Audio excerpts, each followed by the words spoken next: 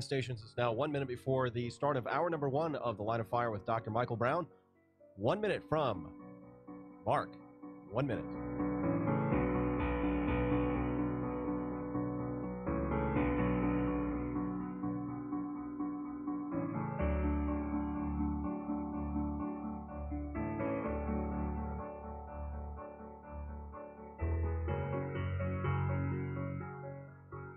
And stations now the final time check before the start of hour number one of The Line of Fire with Dr. Michael Brown. 30 seconds until hour number one from Mark. That was our final verbal time check for The Line of Fire with Dr. Michael Brown. We'll have a long tone at 10 seconds before, followed by a short one at 5 seconds. Have a great afternoon, everybody.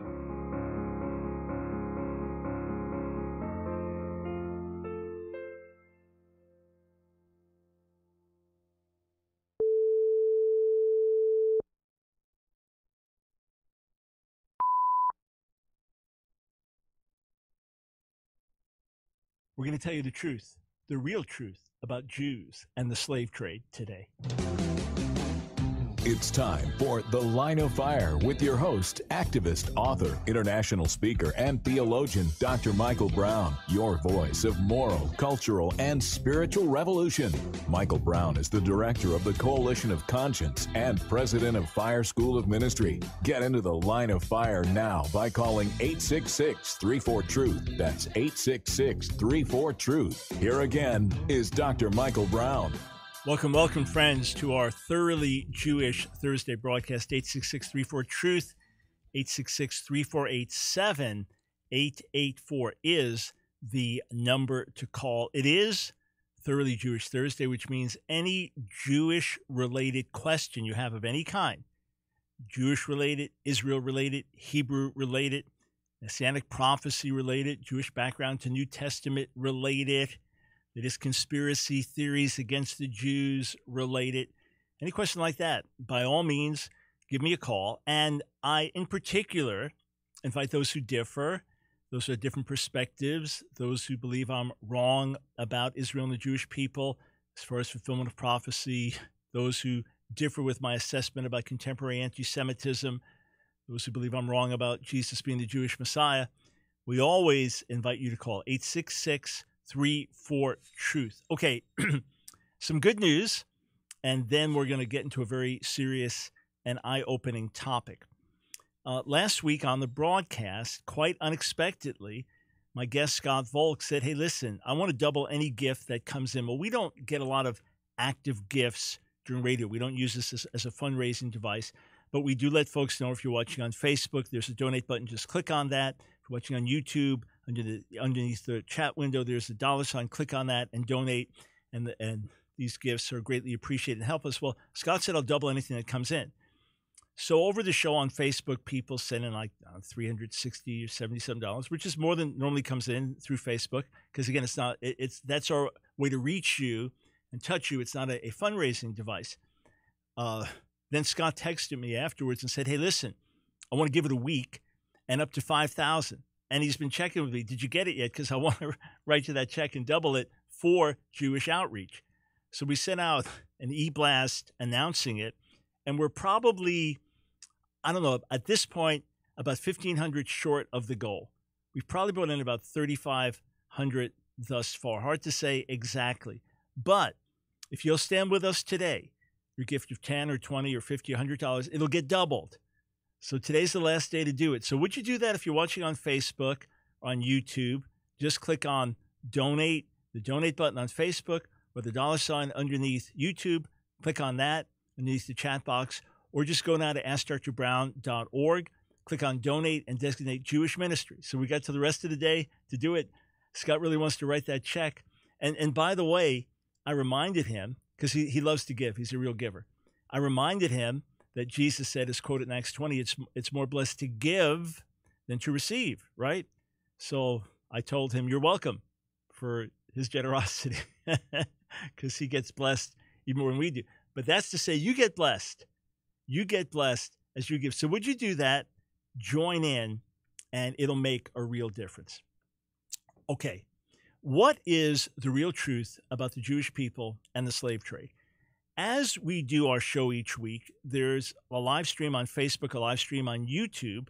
So along with people calling in, comments are being posted.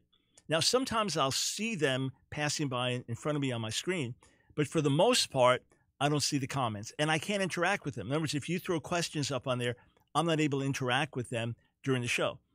But every so often, my staff will pull something up and put it to my attention. So I noticed someone named Maxwell posting and all these challenges and kind of taking over the thread last week on Facebook. And then he's saying, they won't answer. I'm trying to call in. They won't answer. I'm thinking, we don't discriminate against who we answer. The call screening, the only thing they know is that if you call within 2 weeks, then you're on a list not to be brought on the air, to give time to others, an opportunity to others to call. That's the only thing. That's it. So no one is not answering your call because they don't like what you have to say. No, that's not the case. You may call in and want to talk about something that's contrary to the subject matter that day, and you'll be told to call in another day. But otherwise, no one was stopping. And then he said, they're not answering because I'm going to embarrass Dr. Brown on the air. So anyway, I noticed right at the end that he called in. So here's the call. This is what actually happened. I want to play this from last week. Maxwell, great. You're going to embarrass me. They won't pick up. Dr. Brown knows me. I'd embarrass him. Maxwell, I have no clue who you are, but go ahead and embarrass me, please. You got the listening world. Please go for it. You don't remember me from the Noah question? You don't remember that? What? But no. Anyway, I've been asked hundreds of thousands of questions, sir, over the years. But go ahead. All right. I noticed that we're not live. That's the first thing I noticed, but that's okay. I'm still going to ask. Maxwell, we are live. I'm looking at the clock. All you right. got a minute and a half before we go off the air, but we are live, sir. So I don't know what world you're in, buddy, but I want to hear from you. I want to know what you're thinking. Go ahead. Okay. All right. So I'm a student of history, and I know that the Jews were involved in the slave trade and a major part of the slave trade. False. And you were talking about reparations. Totally false. What? 100% false. Hold on. Maxwell, that's false. Question. That's false. That's true. True. The Louis Farrakhan books have been demolished, destroyed, refuted. Jews played a minor role in the slave trade. Jews played a minor role in the slave trade. Stop it, Fact. Dr. Brown. Stop. I'll tell you what, Maxwell, you want to here's the deal. When you speak ignorance, you embarrass yourself. When you hear, so tell you what. I posted my source from a Jewish source on your page on Facebook. Maxwell, the things have been demolished. This is not a hack job. This is the straight truth for you. Okay, now can you answer my question? Okay, what part do Jewish people have to pay in reparations to black people?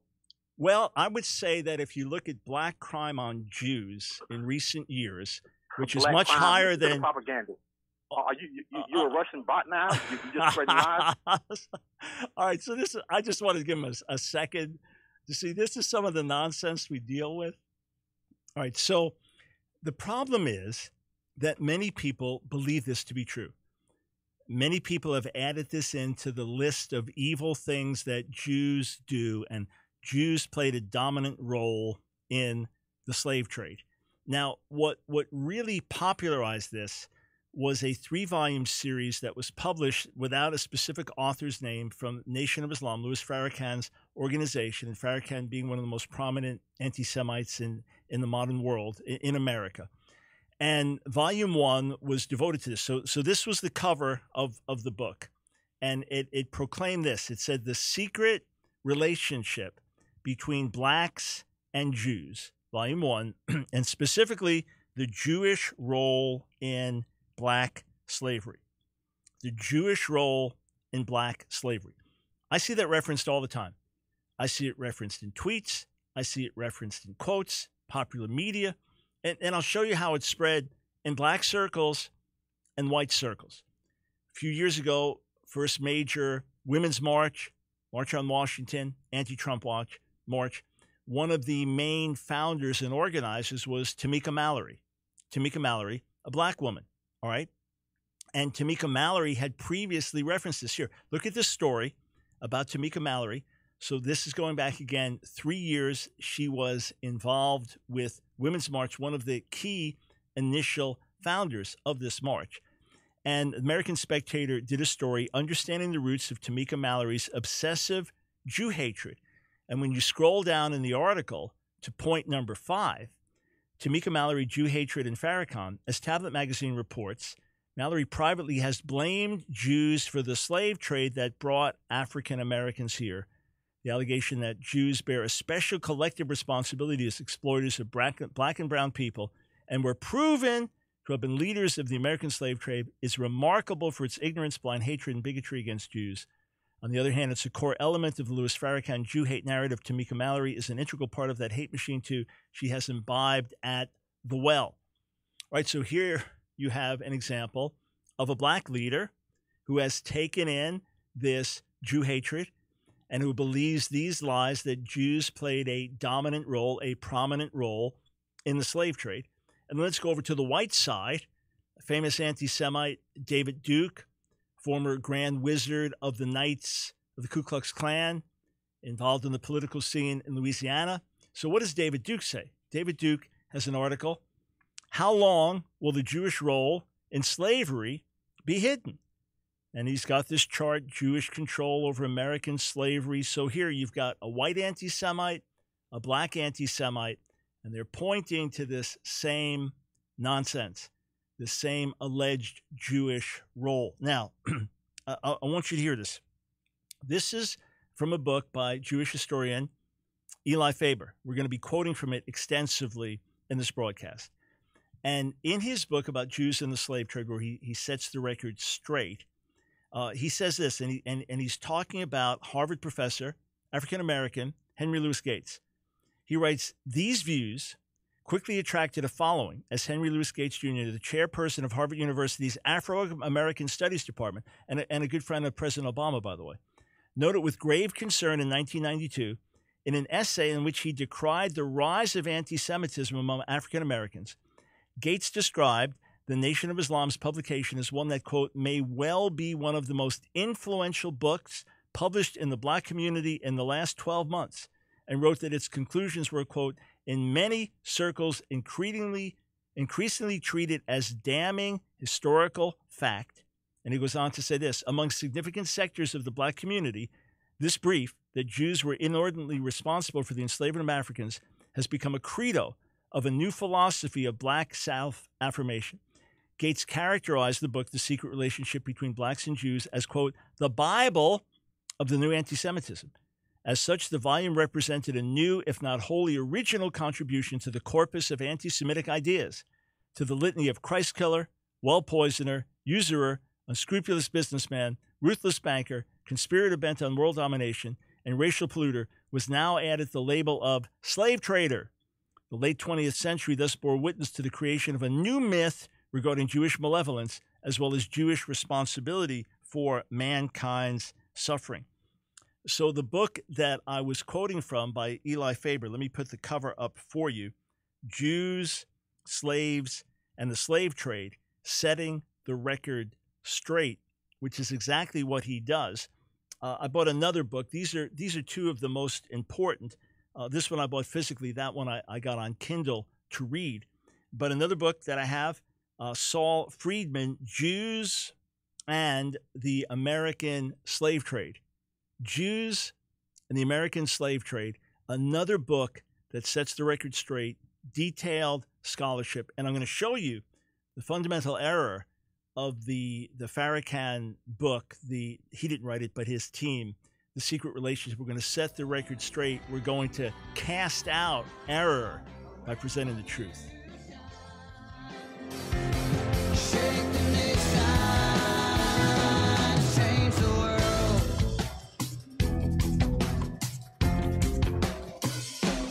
Change the world. So how did the fall affect humanity? Well, profoundly, deeply, in every way. We went from fellowship with God to separation from God. We went from spiritual life to spiritual death. We went from the potential of living forever to now having bodies that will decay and die. We went from trust to fear. It goes on and on. Everything negative that we see in the human race today, murder and rape and war, everything that we see in terms of people butchering each other, in terms of hatred, in terms of bitterness, in terms of lust, in terms of greed, in terms of every wrong thing that's in the human race, all of that happened because of the fall. Look at what Paul wrote, Romans chapter 5. Romans 5, he says this, therefore, just as sin came into the world through one man and death through sin, and so death spread to all men because all sinned. So every human being is born with a death sentence hanging over them. Every human being is born fallen, meaning that it is our nature to sin. Every human being is born as an object of wrath. Ultimately, this is what we grow up to and become because this is in our very nature. You don't have to teach a child to be selfish. You don't have to teach a child to lie, to disobey. This is part of our fallen human nature. So physical death is an outgrowth of it. Sickness, pain, disease, what we have in this world, all the sin of the world, and then spiritual separation from God, being in a spiritually dead state. That's what happened because of the fall. The good news is, through the one man, Jesus, we can be forgiven, receive eternal life, and have more through Jesus on the other side of the cross than Adam and Eve had before the fall.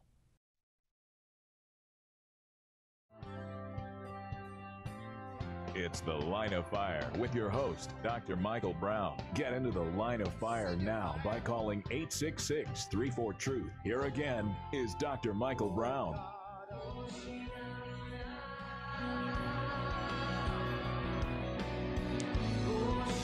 Welcome back to our thoroughly Jewish Thursday broadcast. If you have a Jewish-related question, 866-34-TRUTH is the number to call. So what is the truth about Jewish involvement in the slave trade? Now, interestingly, you have examples of Arab Islamic involvement in slave trade going into Africa and bringing slaves out. Oh, back in the 600s, documented as early as 641, something that was practiced in Islam with Arabs and Muslims for many, many centuries, and in some parts of the world still practiced to this day. So it's interesting when you have the Nation of Islam trying to single out Jews when they must know about the historic Arab/Muslim role in slave trade long before Jews or Christians were involved in it, and even ongoing to this day. Let's put that aside, and let's say, hey, either way, guilt is guilt.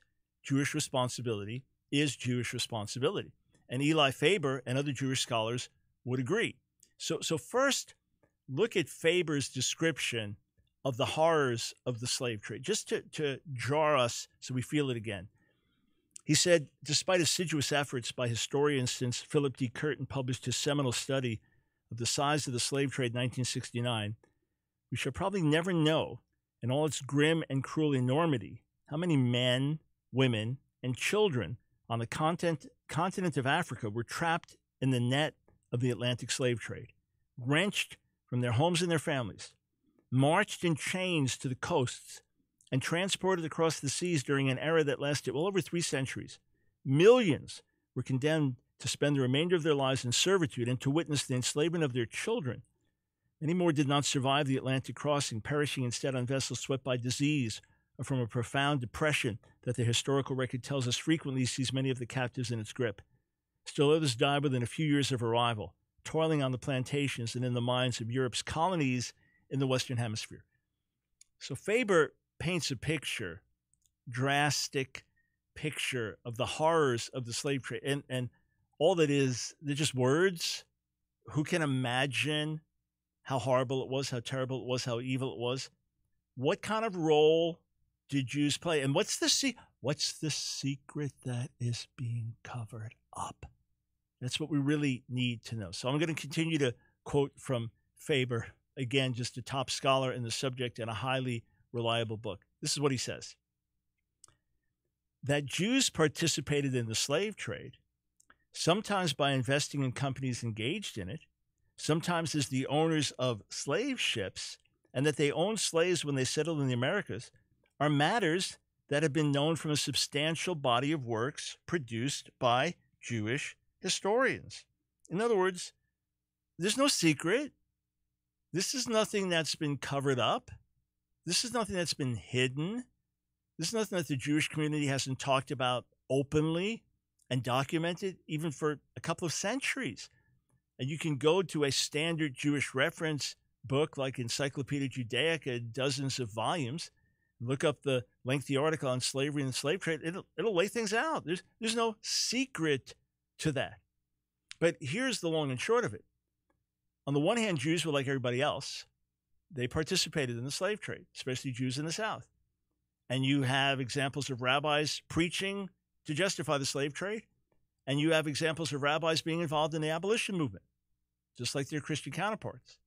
You say, well, then Jews are like everybody else. Well, no. Here's the thing. The lie is that Jews played a disproportionate role in the slave trade. The reality is they played a very, very, very minor role. One reason being that very few Jews owned plantations. So very few Jews overall would have slaves. Yeah, they had slaves like everybody else, but because of line of work and background and jobs they'd been allowed to have and not have through the centuries, you ended up with very few Jewish plantation owners. And the fatal flaw of the Nation of Islam's secret relationship between blacks and Jews that has been so devastatingly exposed and demolished for decades now, for anyone that cares to know the facts and the truth, the fact is that comparisons were not adequately done. In other words, this is a hypothetical. You might have a statement, every Jewish family in Charleston, South Carolina owned slaves, or every Jewish plantation owner owned slaves. Yeah, there was one Jewish plantation owner. That was it. The others didn't have plantations. Or, yeah, Jews owned slaves here, and cumulatively, again, just numbers I'm making up to make a point here. You get all the data in the books. But say Jews owned 400 slaves in this community. Right. And the overall community had 30,000 slaves. So the comparisons aren't there to show you the minor role was played. So let's read some more of Faber. Let's see what he has to say. All right, just waiting for our clip to come up in front of me. Here we go. Knowledge that Jews had participated in slavery was not, however, restricted to a small circle of scholars writing esoteric monographs for a professional audience. Many more studies could be cited to demonstrate that Jewish historians have neither overlooked nor denied the fact that members of the Jewish faith participated in the institution of slavery. Insofar as Jewish historians were concerned, there never had been anything secret about the relationship between blacks and Jews during the era of slavery, contrary to what the title of the tract that appeared in 1991 that indicted the Jewish people for their involvement in the enslavement of Africans implied. Okay, so what's the reality then? Let's get to the summary. What's the reality here? So just a couple more slides from Faber as he lays this out. In recent years, interest regarding the extent to which Jews participated in the institution of slavery in the Americas has stemmed from allegations that they predominated in the slave trade and that they owned slaves well in excess of their proportion among the white population. This study argues that they did neither. To the contrary, their participation in the slave trade and in the ownership of slaves was quite small. When compared with their non-Jewish contemporaries, their involvement was one that had little impact. These are the facts. This is history.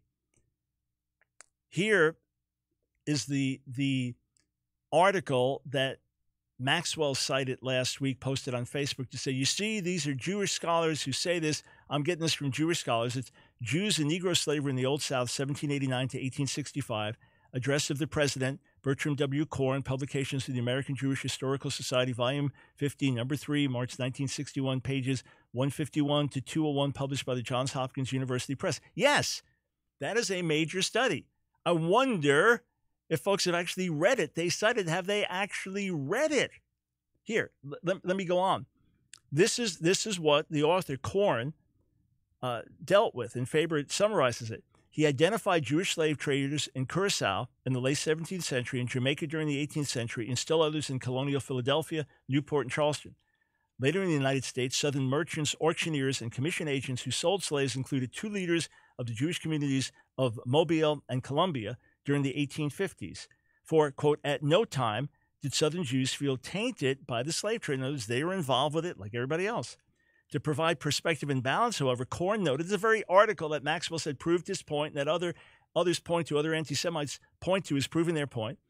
He says this, at no point, to provide perspective and balance, however, Korn noted that the total activity of all Southern Jews engaged in the slave trade probably did not equal the turnover of the largest single non-Jewish firm which specialized in slaves, a statement he made in his earlier essay. So he has the article in Encyclopedia Judaica, and he says this, and this article, which is considered to be a very important article. When you actually read it, again, hear this, to provide perspective and balance. Korn noted that the total activity of all Southern Jews, total activity engaged in the slave trade, probably did not equal the turnover of the largest single non-Jewish firm which specialized in slaves. In other words, if you actually read the article, you cite the article, you throw it up on Facebook, you throw it up on social media, look, this proves my point, this is from a Jewish scholar. You read the article, and the Jewish scholar says, yeah, Jews were involved, here's this, we know this, no secret here. Just repeating what's been known, summarizing it, putting it out. It's terrible that we participated at all. These are the realities. But the sum total, everything that Jewish slave traders were involved with, and you could come up with similar data when you go to England and look at their involvement in the slave trade there, as these books that I referenced get into by Friedman and Faber. So when you total up all the activity of the Jewish slave traders, it doesn't even amount to just one firm. One non-Jewish firm, and there were many, many, many, many. So the bottom line, Jews, like other Americans, sinfully participated in the slave trade. And there were Jews also who protested against it and who were part of the abolition movement. But the Jewish involvement overall, one, because of small Jewish population overall, two, because of small Jewish ownership of plantations, it ended up being minimal. That is the reality. It is a bald-faced lie. A bald-faced lie demolished by facts that Jews played a disproportionate role in the American slave trade. Scholars have demolished it for years. If you love the truth, join me in exposing error and demolishing lies. Share the video. Let's get the word out. Truth will set people free from all kinds of lies. Oh, there's no excuse for any Jewish participation in the slave trade, any more than Christian participation or human participation. It remains a sinful blight on human history. Problem is, basically every religion on one level or another, and peoples from all over the world participated in it. It's our job to do what's right, to expose the errors of the past, and do and live what is right today. 866-348-7884. We'll come back with your Jewish-related calls.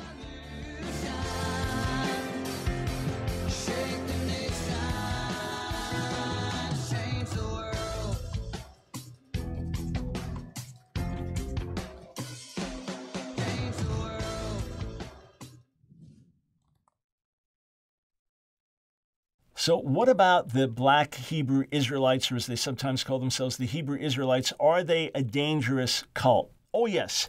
Absolutely.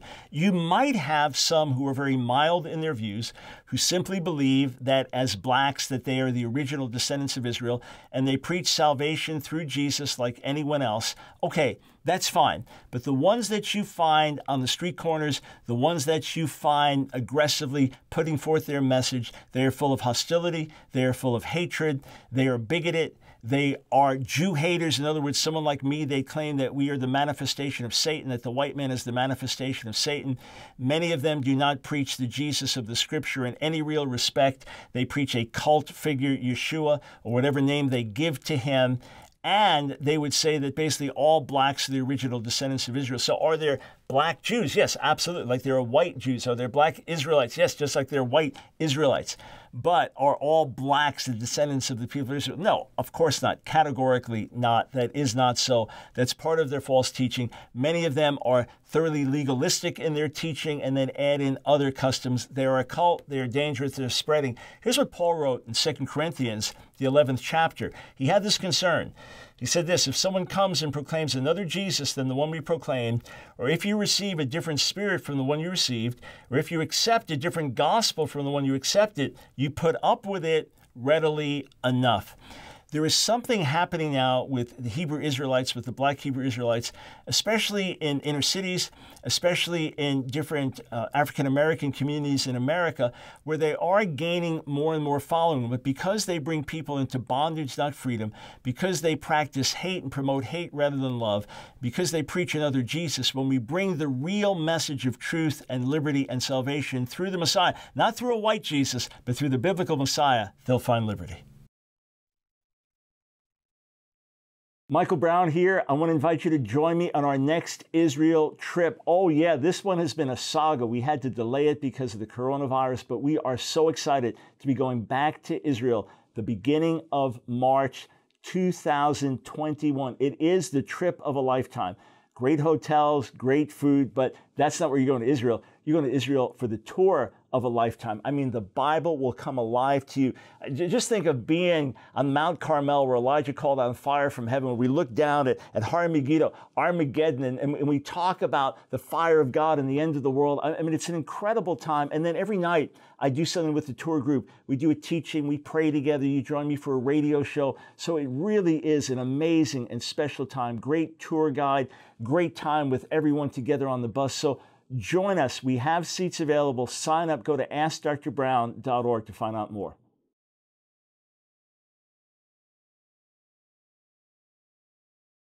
Dr. Michael Brown, your voice of moral, cultural, and spiritual revolution. Here again is Dr. Michael Brown.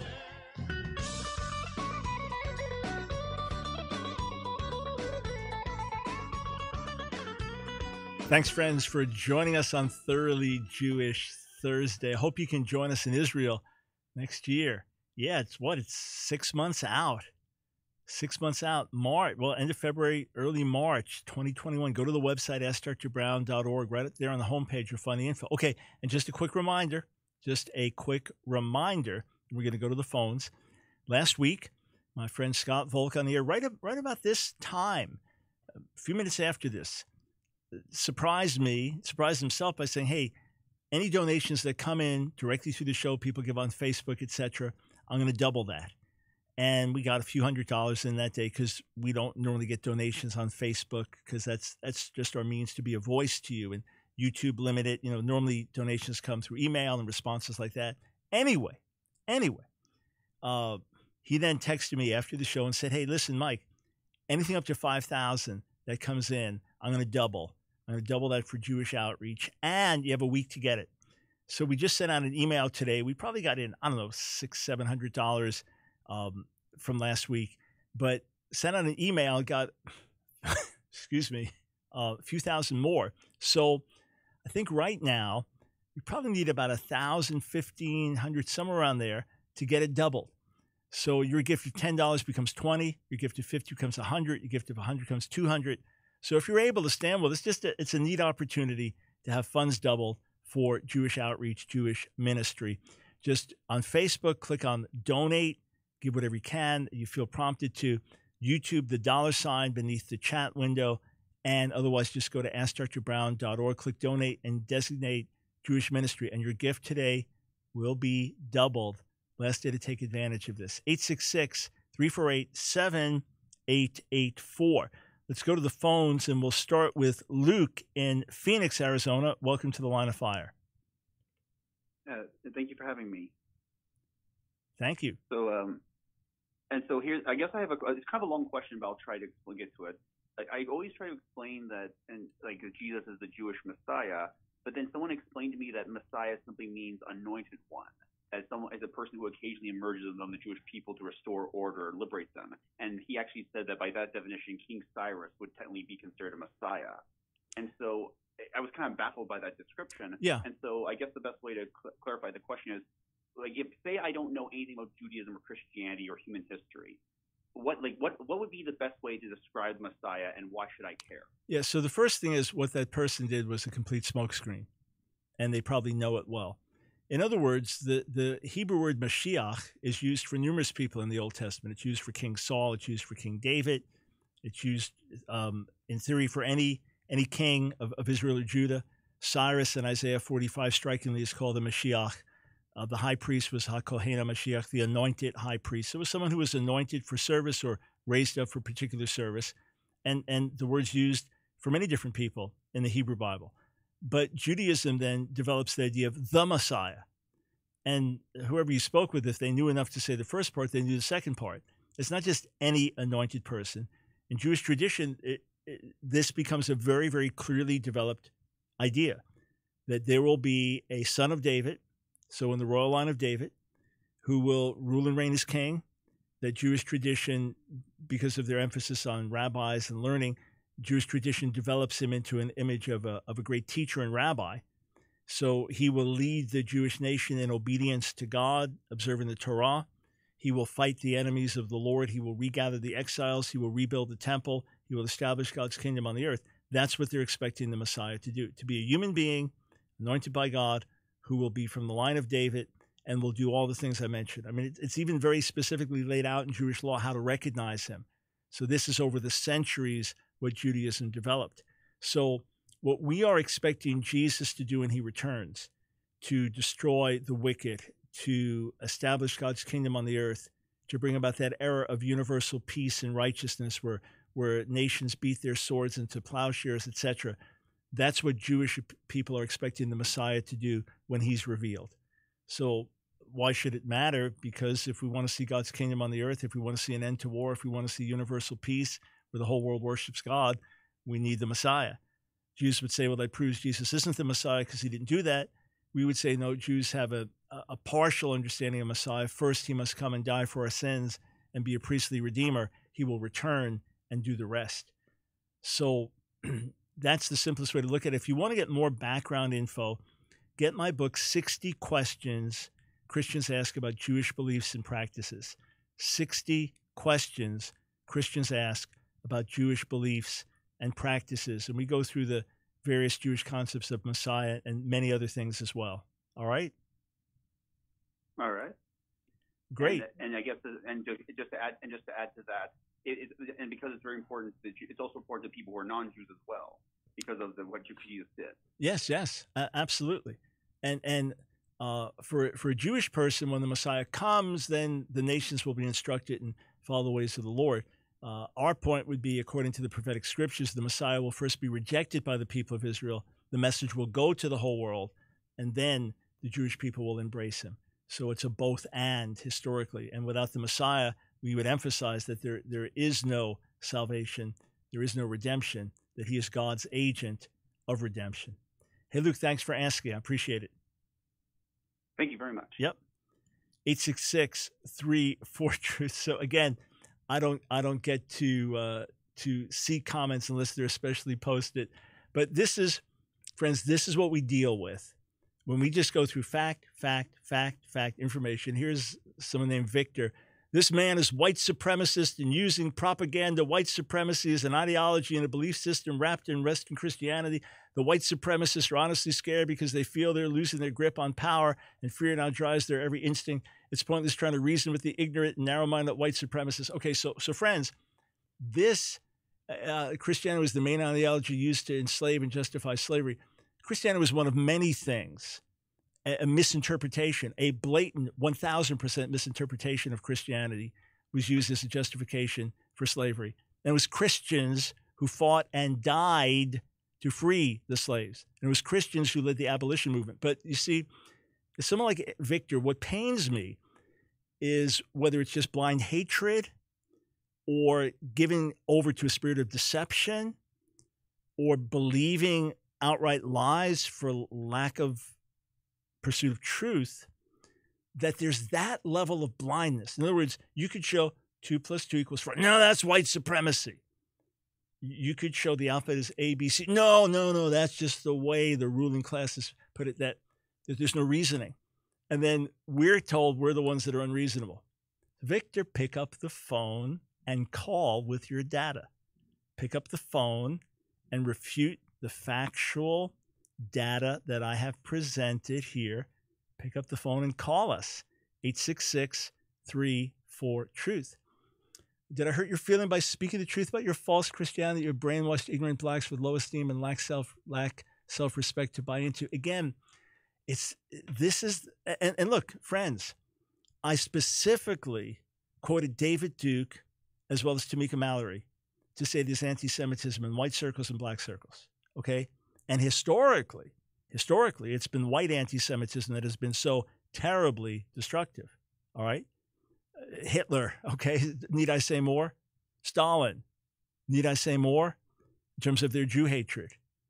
So we understand this is a universal sinful disease. But what is just utterly remarkable is the extraordinary level of ignorance.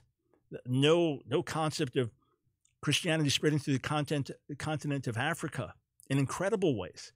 And countries that were dominant Islam now turning more and more and more to Jesus. And blacks coming into liberty in the sun.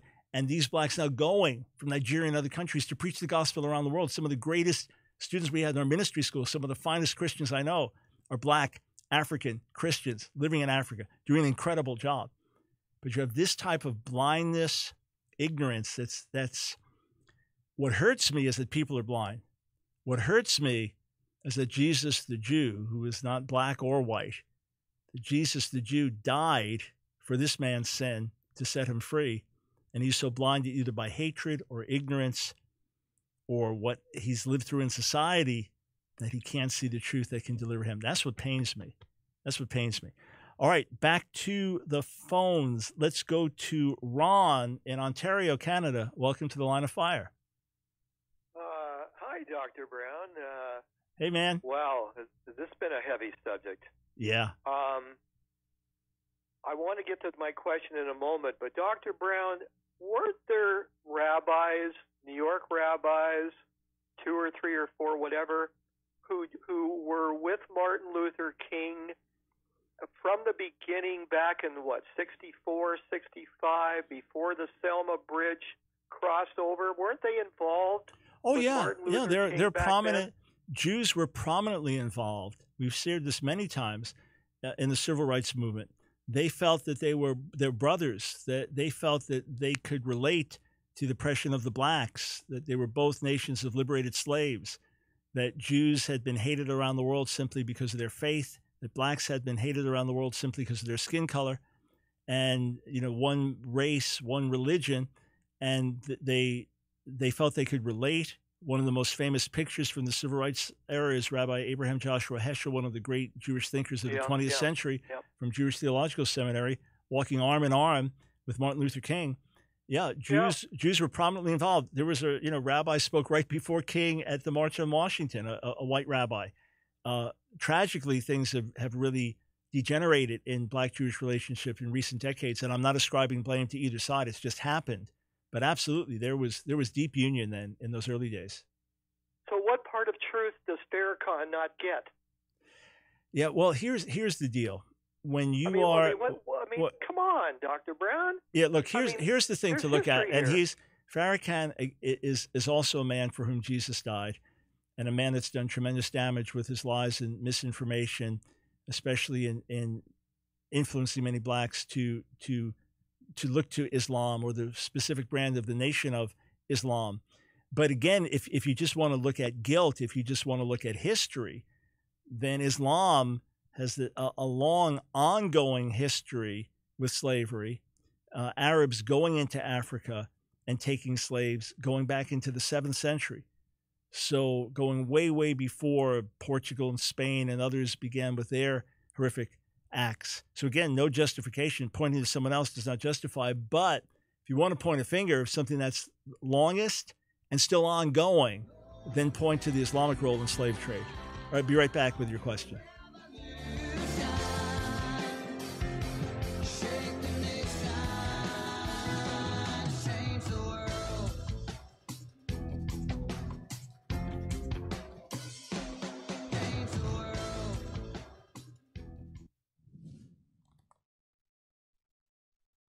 Is there such a thing as Jewish birthright?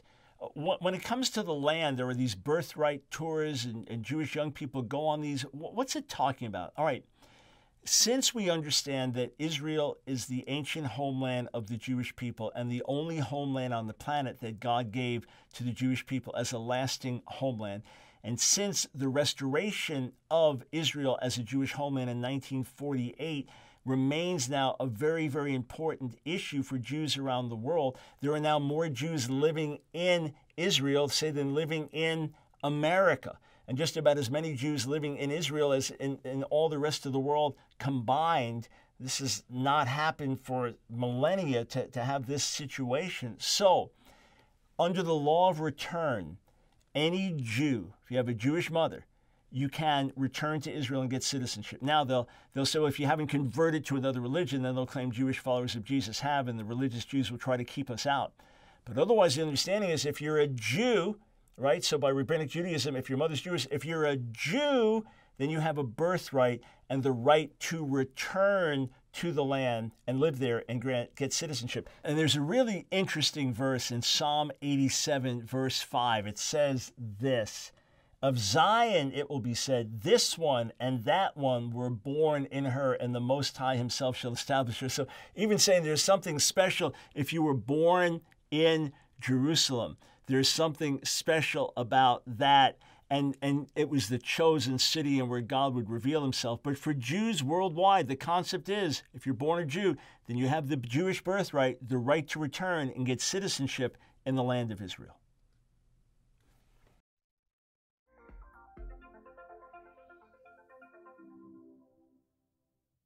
It's The Line of Fire with your host, activist, author, international speaker, and theologian, Dr. Michael Brown. Your voice of moral, cultural, and spiritual revolution. Get into the Line of Fire now by calling 866-34-TRUTH. Here again is Dr. Michael Brown.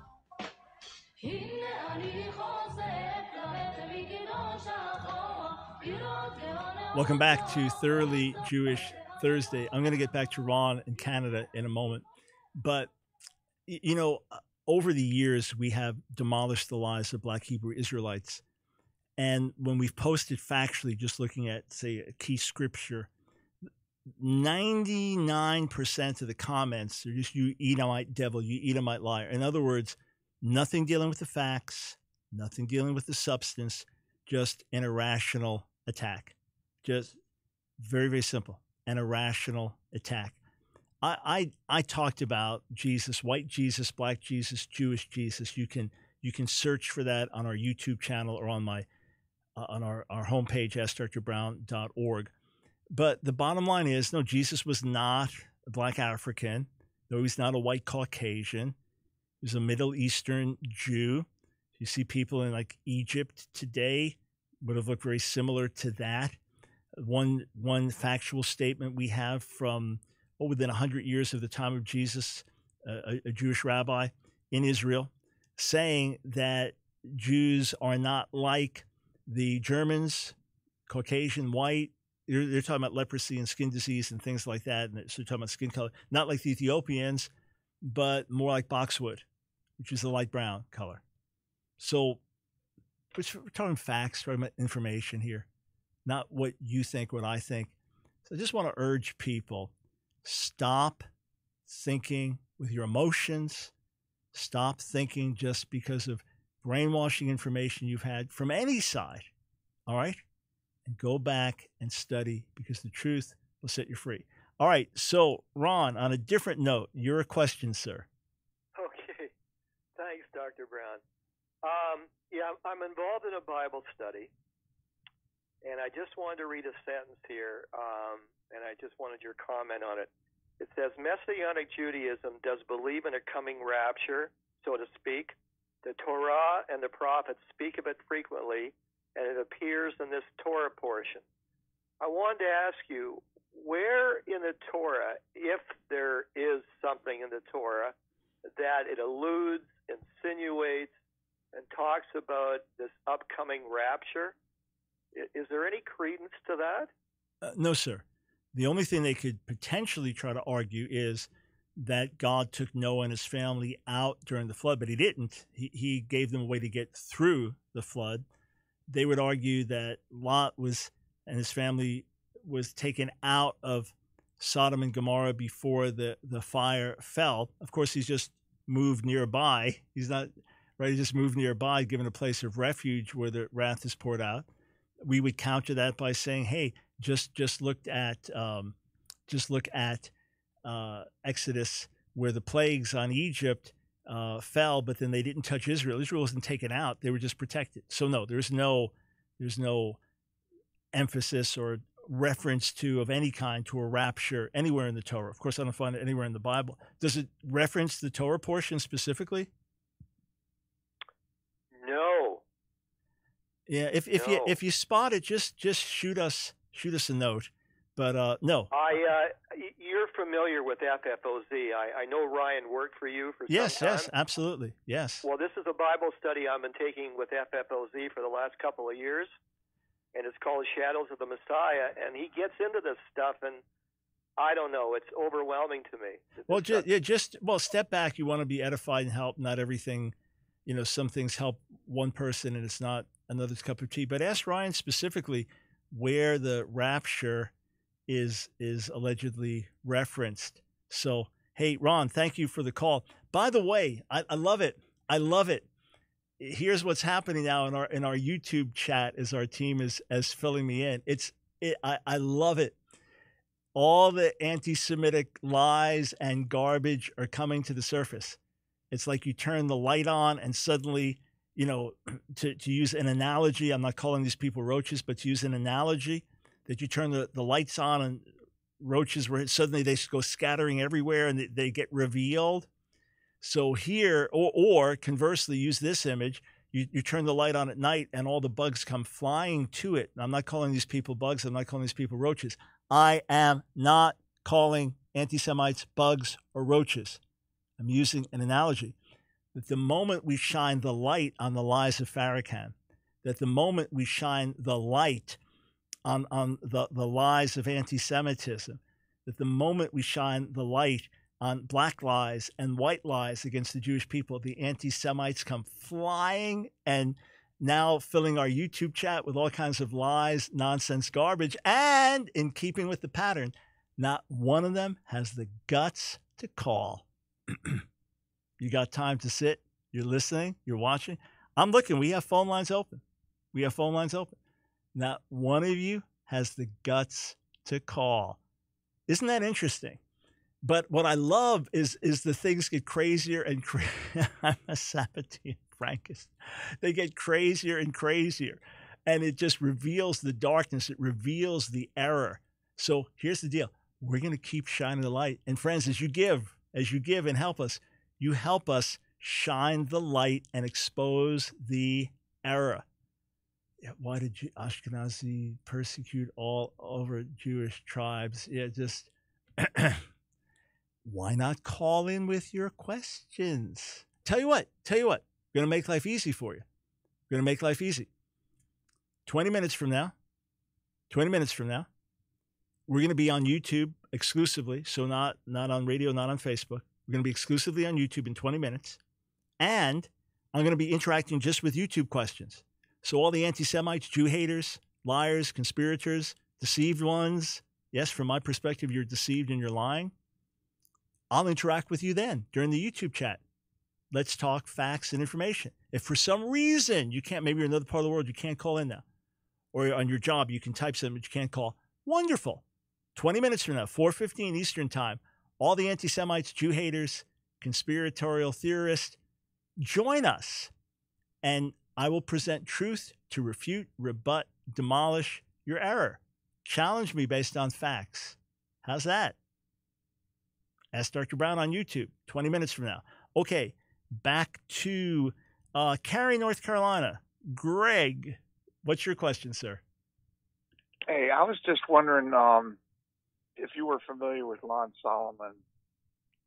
Sure. I mean, we're not friends.